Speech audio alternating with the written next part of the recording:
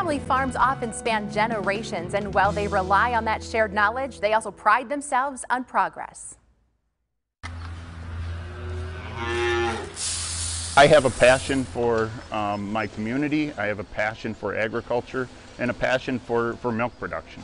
On this particular day, the consumers learning about the Krentz farm are kindergartners. As generations go by, they're more removed from farming, and it is very important as farmers to educate the population and to make them understand what we do.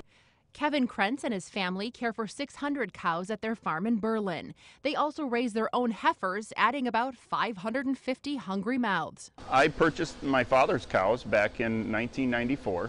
I grew up about a quarter mile from here, right across the road. And we expanded for a number of reasons, but one of the reasons was I did not want to be tied to the farm 24/7. I wanted enough employees around that everybody could have some time off, everybody can have time with their families. The farm has a staff of 18 employees to help care for their herd. One of Kevin's sons has joined the team.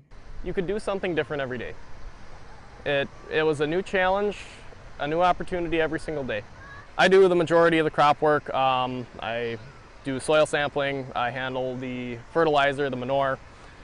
We have other people on the farm that do a great job in managing the cattle. Visitors get to experience all aspects of farming. What better way to build trust, right?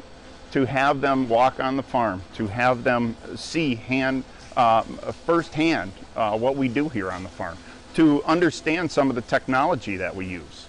And number one, it might give them passion to live a life of agriculture moving forward. A profession that is relying on technology more and more. Well, part of it is the automatic scrapers we have in this barn. So we don't have to move these animals. The automatic scrapers just slowly move under the animals and don't disturb them.